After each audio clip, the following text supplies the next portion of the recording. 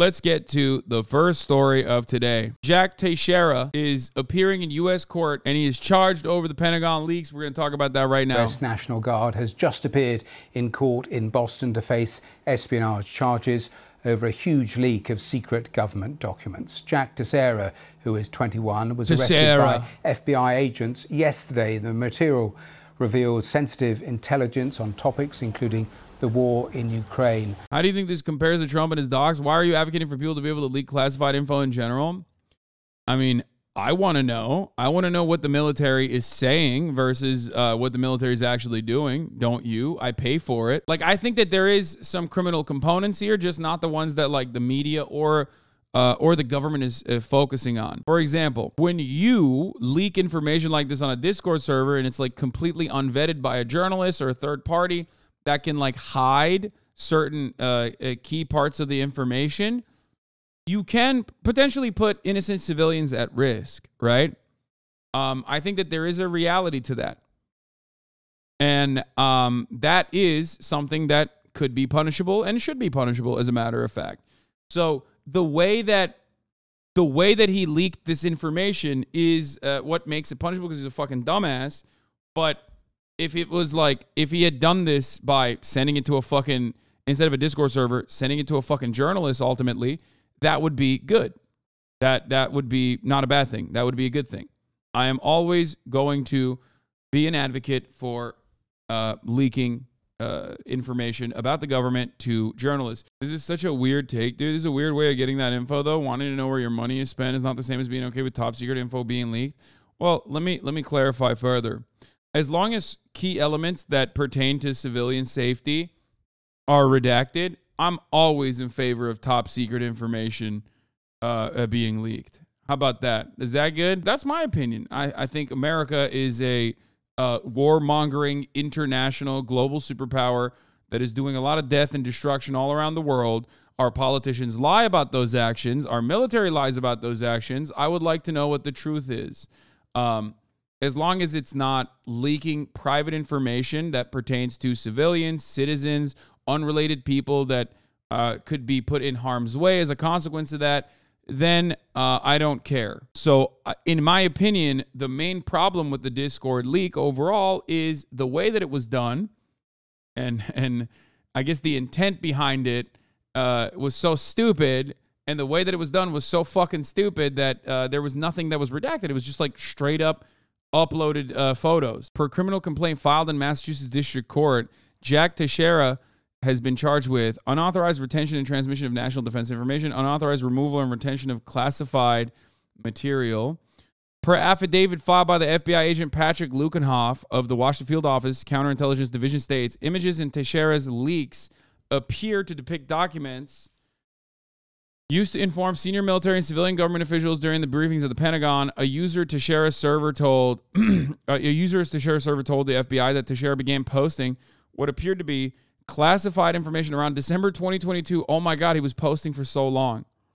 And photographs of documents around January, the affidavit states. The FBI affidavit cites a specific document mentioned by the user to describe the status of the Russia-Ukraine conflict and was based on sensitive U.S. intelligence. The user interviewed by the FBI said Teixeira told him he worried about being discovered taking notes on the classified documents at work. So he began taking the documents home and photographing them. Oh my God. Oh my God. The user told the FBI, he just took it out, dude. That's awesome. The user told the FBI details about Jack gleaned from their conversations on Discord. User one also described to the FBI his interactions with the individual posting under the subject username. In the course of those interactions, user one learned that the individual posting under the subject username called himself Jack, appeared to reside in Massachusetts, and claimed that he was in the United States Air National Guard. User one described that the individual posting under subject username is a white male who was clean-cut in appearance between 20 to 30 years old.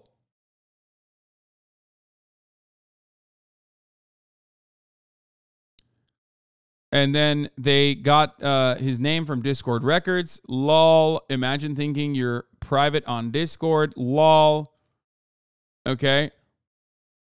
U.S. government logs show Teixeira accessed the Ukraine war document in February, one day before he posted to his friends on Discord.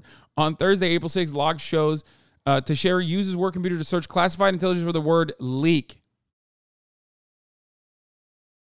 The public reporting regarding the government information appeared on or around April 6, 2023. Accordingly, there is no reason to believe that Teixeira was searching for classified reporting regarding the U.S. intelligence community's assessment of the identity of the individual who transmitted classified national defense information, to include the government document.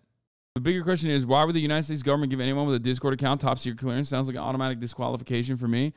I mean, there will be like really funny rule changes that don't actually address the major problem. But they will probably have rule changes like that. Like, that's not even a joke. Like, they probably will literally be like, yeah, going forward, if you have a Discord account, like, you can't. Like, that'll be a part of, like, getting your level of, like, security clearance. No gamers. No War Thunder. Ukraine war. Leak shows Western special forces on the ground. That's crazy. Shocking. Shocking to me. According to the document dated 23rd of March, the UK is the largest contingent of special forces in Ukraine with 50, followed by fellow NATO states Latvia 17, France 15, the US 14, and the Netherlands 1. The document does not say where the forces are located or what they're doing. The number of personnel may be small and will doubtlessly fluctuate, but special forces are, by their very nature, highly effective. Their presence in Ukraine is likely to be seized upon by Moscow, which has in recent months argued that it is not just confronting Ukraine, but NATO as well. That's weird. What are they doing in Ukraine, you guys think? What do you guys think the NATO forces are doing in Ukraine? I thought that was like not Article 5. So shocking to find that information out. I mean, I'm sure they're just hanging out. Probably the push for a ceasefire negotiations. Yeah, that's what I was thinking too. In line with its standard policy on such matters, the UK Ministry of Defence has not commented, but on a tweet on Tuesday said the leak of alleged classified information had demonstrated what it called a serious level of inaccuracy. Readers should be cautious about taking at face value allegations that have the potential to spread misinformation, it said. It did not elaborate or suggest which specific documents it was referring to. However, Pentagon officials are quoted as saying the documents are real. One document, which detailed the number of casualties suffered in Ukraine on both sides, did appear to have been doctored. UK Special Forces are made up of several elite military units with distinct areas of expertise and are regarded to be among the most capable in the world, 007 being one of them. That's right. The British government has a policy of not commenting on its special forces, in contrast to other countries, including the United States. The UK has been vociferous in its support for Ukraine, and is the second largest donor after the US of military aid to Kyiv. Very nice. China agreed to secretly arm Russia, leaked Pentagon documents reveal.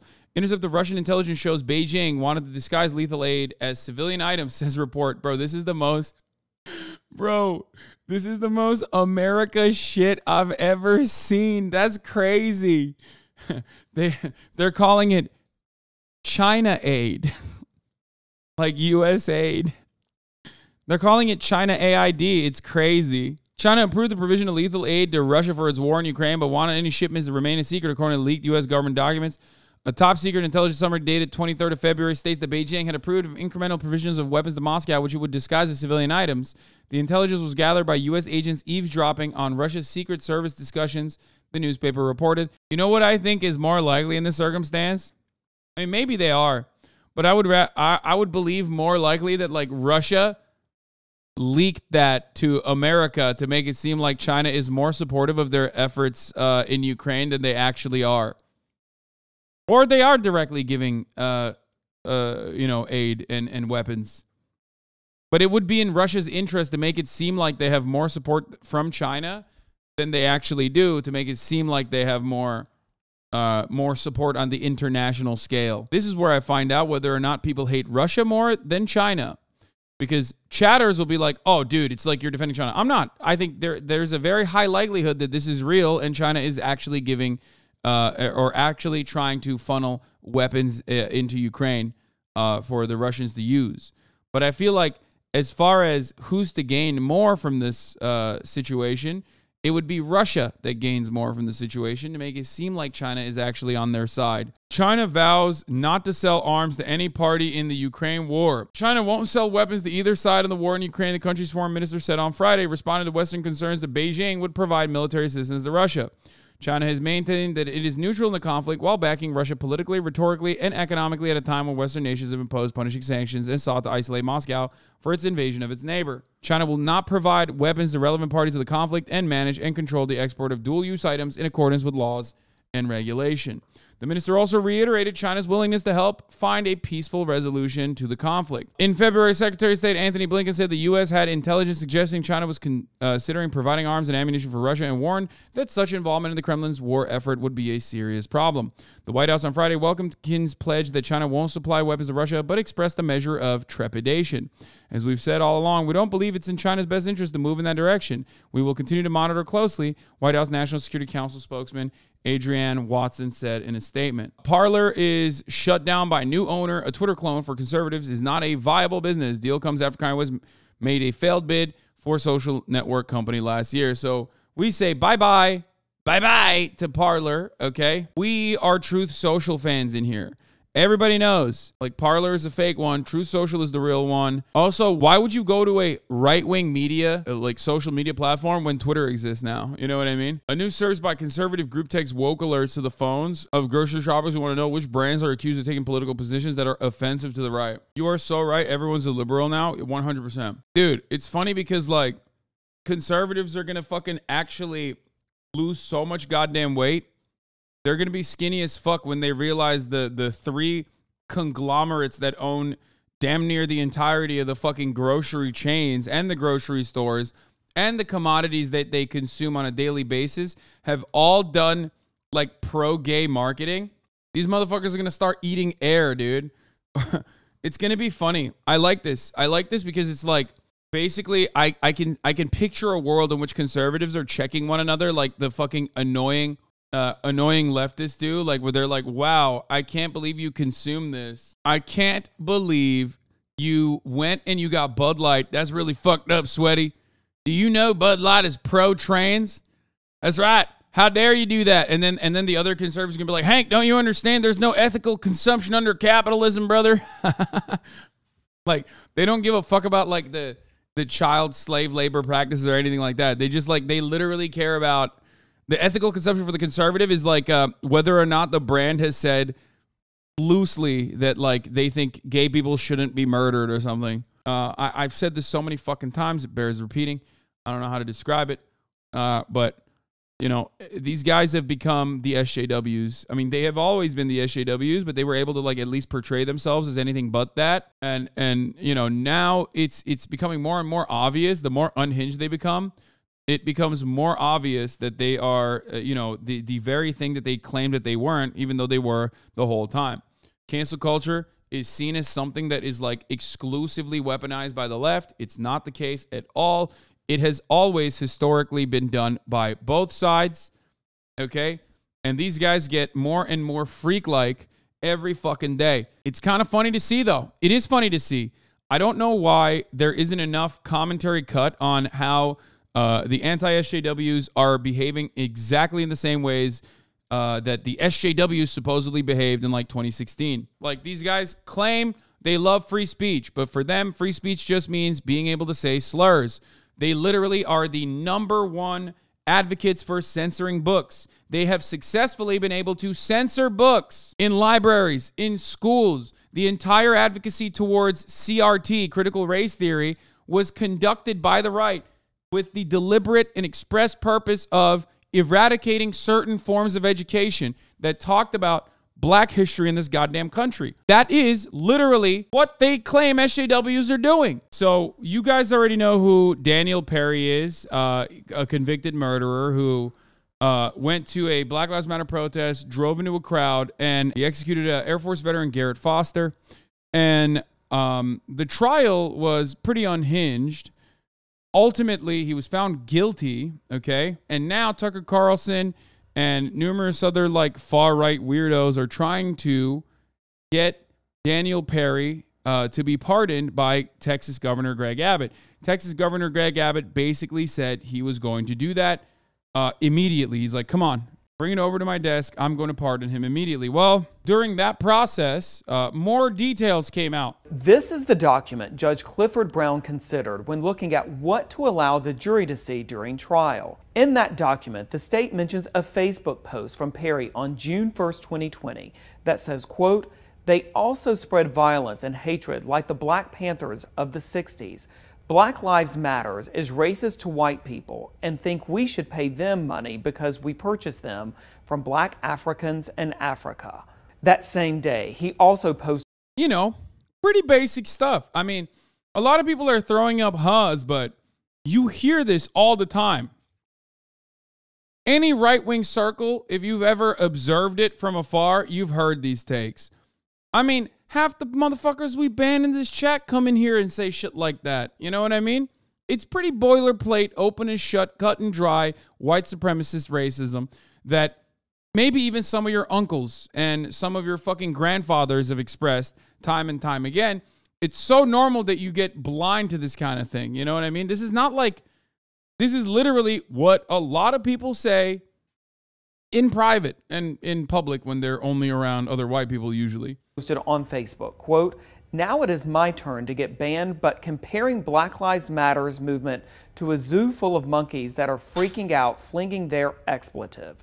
He also posted a comment on a YouTube video titled, "Protesters, Looters Get Shot, San Antonio, Texas," saying, quote, "Glad someone finally did something." And the state also pointed to an online search Perry made where he typed, quote, "degrees of murder charges." Yeah, here, I'll give you some more, key details of the situation. Okay, you want to see how fucked up this shit is? Here, let me show you. A lot of the racist messages are actually leaked. In addition to occasionally racist messages suggesting Daniel Perry, the man Governor Greg Abbott wants to pardon, was fantasizing about shooting protesters, there are some where he's chatting with underage youth. "No nudes until you're old enough," Perry wrote in one message. Daniel Perry, who drove for Uber, admitted to killing a homeless man by accident, hitting a pedestrian with his car, and also said he'd been arrested for public intoxication but had to convince the officer not to get him on a DUI. Well, now he's going to also convince, Governor Greg Abbott not to give him a fucking murder charge. So that's cool. Daniel Perry also admitted during a police interrogation that the man he shot did not aim his rifle at Perry because Foster did not lift his rifle out of the low ready position, which had its safety on and didn't have a round in the chamber. Remember Daniel that. Perry's police. I mean, here, this is like the most damning piece of evidence, by the way, that he just like shot him for no fucking reason. Here. Detective Fugit had Perry demonstrate how Foster carried his rifle. How high did that barrel come up? Went up probably about right there. Okay, was it aimed at you? I believe it was aimed at, I believe he was going to aim it at me. I didn't want to give him a chance to aim at me, you know? That right there is the zinger. I didn't want to give him a chance to aim at me. That's it.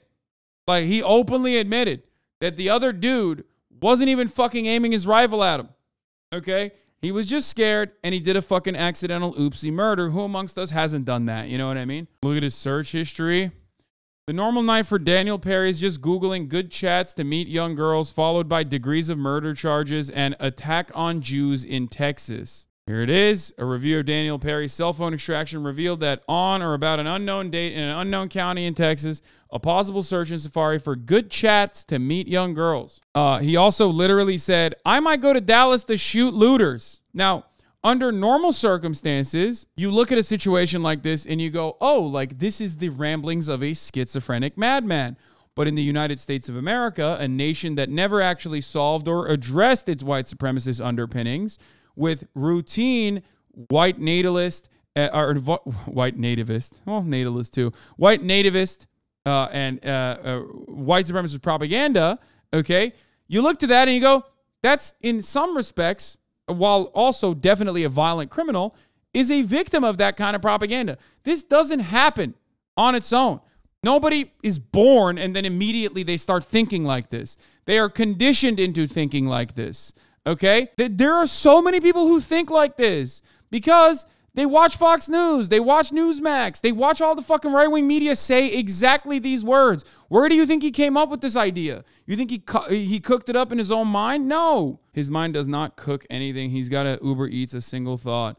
Yeah, I mean, that's it. He has to be force-fed this kind of propaganda, and he ate it hook, line, and sinker because, you know, it corresponds to his fucking worldview of being like a terrified monster that thinks that like the shadows are out to get him, that thinks that like black people want to come to his parents' house and fucking take it over and shit. Supreme Court set the way on abortion medication battle. This one is huge. There's already an update on this, right? Yeah, the Supreme Court briefly has restored the broad availability of the abortion pill.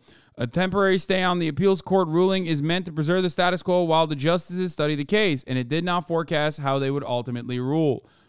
This case is fucking bananas, okay?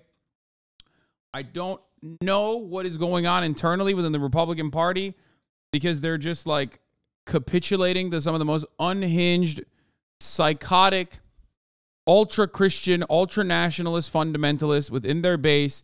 This is going to further radicalize people across the board, okay? The idea that you would ban Mifepristone using the Comstock Act, like, because it's a matter of indecency, is insane, okay? It also would set the precedent that any medication that people find indecent would be, you know, pulled off the market for any particular reason. The drug has been FDA approved since the year 2000. Yeah, it's also beyond, I think, the statute of limitation for things of that nature. But Justice Samuel A. Alito Jr. issued a temporary stay on Friday, ensuring that the common abortion pill would remain widely available while the Supreme Court decides whether to grant a formal stay. The interim stay will expire at midnight on Wednesday. Such a stay is meant to preserve the status quo while the justices study the briefs and lower court ruling. It has been said before, but it bears repeating, if men could get pregnant, abortion will be a sacrament. This is a good point, and it's almost a played out point, but, you know, it's true. It is accurate, and the same goes for fucking Viagra, and the same goes for, the same is the proof of why Viagra will never be regulated in a similar way. And it's also the same principle behind why there's even a conversation around banning Mifepristone. Is the latest state to approve severe restrictions on abortion access. Republican Governor Ron DeSantis signed a bill to establish a 6-week limit on abortions if the state's current 15-week law is upheld in court. Meanwhile, the Biden administration wants the Supreme Court to get involved in a legal challenge to a commonly used abortion pill. Women in Florida, the nation's third most populous state, will now only be able to get abortions within the first 6 weeks after conception, a point at which many women still don't even know they're pregnant. Florida now joins the ranks of a dozen Republican-led states that have enacted near-total bans on abortion in the 10 months since the Supreme Court undid nearly 50 years of federal protections. In Texas, Republicans are pushing to block websites that provide information about abortions. Just this month, Idaho made it a felony to help a minor get an abortion out of state. Hell yeah, dude. I mean, these guys love free speech. Remember, they love free speech. They love limited government. They love small government. Oh, wait, they don't. They fucking literally love the opposite, okay? Now, several Democrat-led states are stockpiling abortion medication. Conservative federal appeals court panel imposed new restrictions Wednesday on access to the abortion drug Mifepristone, blocking mail delivery of the pill, shrinking the window in which women can take the medication from 10 weeks down to 7, and requiring Yeah, this shit was crazy too. Like, they also, the federal appeals court literally was like, oh yeah, we're gonna defend it by literally still further limiting it. It's like, why the fuck are you doing that? I think what you're gonna have to do is just fucking literally say no. Nope, doesn't matter to me. I don't give a fuck. Just, you know, break the law. If you're a blue state, you just violate it. You violate it. You fund mechanisms to be able to like distribute it into red states. Do some crime. I mean, I think that it's ridiculous. What are they going to do? Have a fucking civil war over Mifepristone? Especially when like there is literally no support for it, and the federal government in this circumstance would be on the side of defending Mifepristone. We know what happened last time, dude. Fuck that shit. If Gavin Newsom genuinely wants to be president, okay, he's gonna have to do a little bit more than just quaffing his fucking hair and having sex with every constituent's wife and mom at the same time, okay? Have boats on the coast of Florida providing abortion and abortion pills? No, not even that. No, just straight up fucking send Mifepristone into Florida. What are they gonna do? Let's say they try to arrest you, right? Good luck. Defend them.